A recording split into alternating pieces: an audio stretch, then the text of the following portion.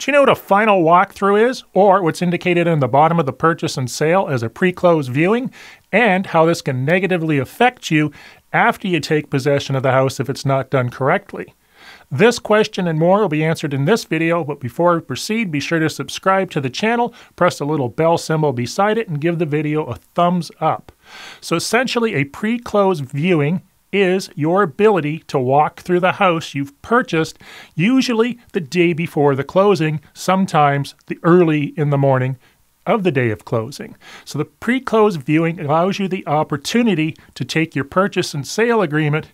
Essentially, paragraph 3 would be the most important part about that, and see that all the inclusions are present. This would include lawnmowers, appliances, fridge, stoves, washers, dryers, and whatever else you asked for, and the seller agreed to include. So you want to make sure all that stuff is present and in the same condition it was when you made the offer on the house. In addition to that, some agents will actually check the appliances to make sure the fridges, stoves, dishwashers, washers, dryers, etc. actually work. And of course, at the same time, you're going to determine whether the electricity is actually on, which in some cases it's not.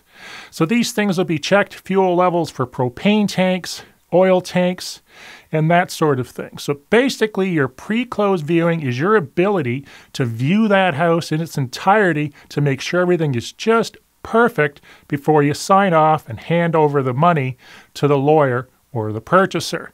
If this isn't done right and things are overlooked, a lot of times the likelihood of you going back to the previous owner to collect is very hard to do, if not impossible, unless there's massive amounts of money involved.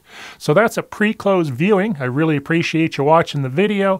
Be sure to give the video a thumbs up, subscribe, press the little bell, and if you have any questions about PEI real estate or PEI in general, put them in the comments below.